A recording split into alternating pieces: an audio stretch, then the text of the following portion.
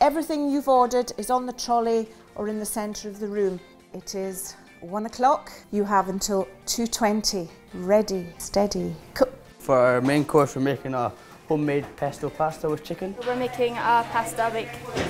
We're making a smoked mackerel pate with oatcakes and a chicken lasagna.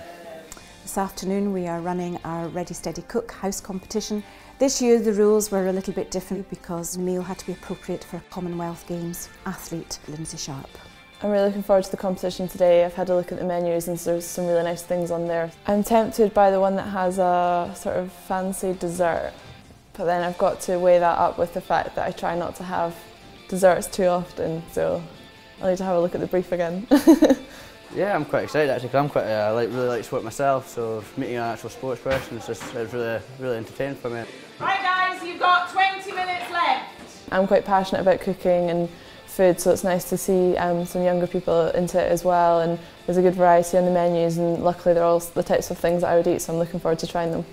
As a department, health and food technology is obviously a big deal at George Watson's College. We feel the knowledge of nutrition is hugely important. Hopefully the menus that the children will have created for Lynsey this afternoon will reflect their understanding of nutrition and the needs of an athlete. I think the dish we're cooking is healthy. We chose pasta because of like the carbs, so for like energy, and then the fruit salad also because it's healthy. For the main course, it's given us a whole variety of everything. You've got chicken for your protein, carbohydrates and the pasta, so I think it's giving an all-round energy boost for the athlete. Can we please stop there?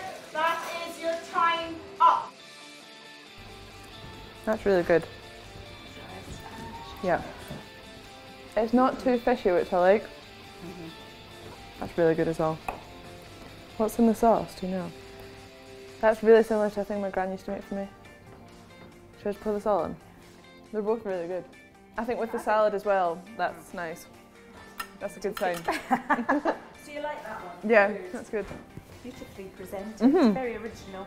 Not easy to eat, that's the only thing. It's the sort of thing I would sit and eat, like after dinner. The grand finale, the one I've been waiting for. I don't know how to eat it though. Maybe I should try and mark them out of 10, and that might make it easier. I might have to give that, it's got to be high because I keep eating it, so that's like an 8 plus maybe a 7. That's probably an 8 and an 8, and that's probably like a 9 and a 7. So what's that? So you've got ties. They're pretty much all the same then. This is so tricky. Oh. You're right. So hard because it's between 3 of them. Maybe I should make those two the joint winners and that one third. Okay, first. The end one. I'm so nervous. It really was a lot of debate. I actually couldn't decide, so I gave you joint first. Well done. We came joint first, so I'm really pleased with that. The team put in a lot of effort. Yeah, really pleased with everyone's work with it. It was a close call. I didn't know who was going to win, so I'm glad we did. Ideally I would have taken one course from each one. I'm used to running and I find that easy, so judging other people's talents is quite difficult.